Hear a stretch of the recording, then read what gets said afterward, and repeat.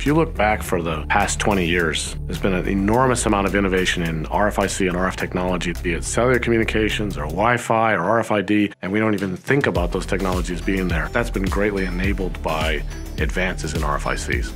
This is a great example of what people talk about as recombinant innovation, a combination of electromagnetic design, circuit design, and process technology development to enable RFICs to deliver the levels of performance that we take for granted today. Many of these technologies were about making it more efficient use of the spectrum. We've taken that to almost as far as it's going to go. If you look at where the market is going in the future, it's all about these multi-antenna technologies.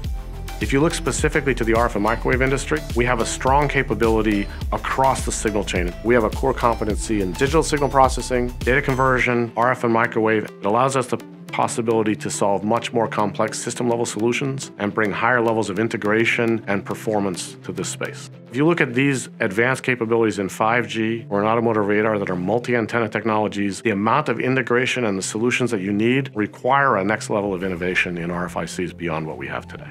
We're looking more to unique algorithms that can do anything from solving impairments to providing a system-level advantage to the overall performance. As we go to these advanced nodes, the availability of very high-performance digital, the relative low cost of digital to that RF and analog performance means that innovation can happen by providing more and more solutions through algorithm space and through digital assistance than just traditional RF circuit design. The key is the future of RFIC technology is to continue to expand the horizons, adding in advanced system-level thinking, algorithms, digital assistance, and the addition of digital and system-level solutions to solve the problems of RFICs in the future.